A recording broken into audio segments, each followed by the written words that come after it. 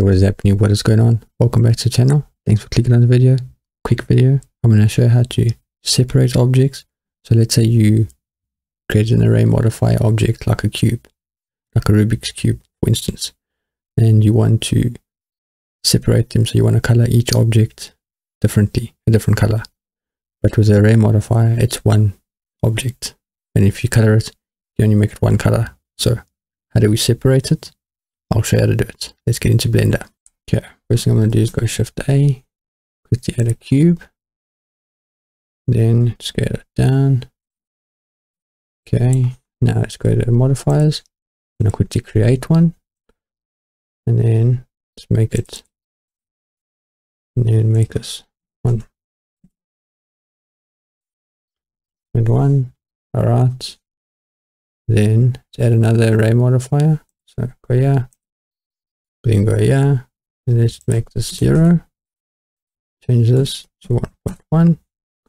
Make this count 5 as well. So, okay, and then one more. So go here, array, boom. Go here, make this 0. Make this 1.1. Make this 5. So, okay, so now we've got something. Okay, let's apply. So go here, and then hit Control A on the keyboard, and then again Control A, and then over this one Control A.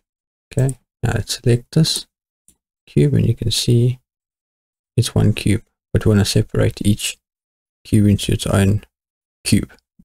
Okay, so now what you want to do is select this cube, so exit, go into tab, and then hit F3 on your keyboard, and then you're going to type in separate, and you're going to select by loose parts, and there we go.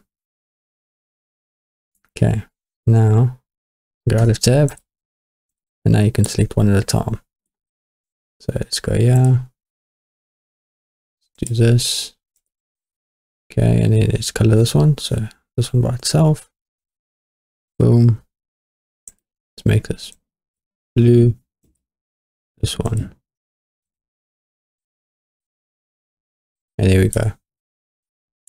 And you can do them all. Then if you want to select all of them, so let's say, let's go edit, undo. Okay, then you just click on this cube, hold down Shift, go to the bottom here, and it selects them all.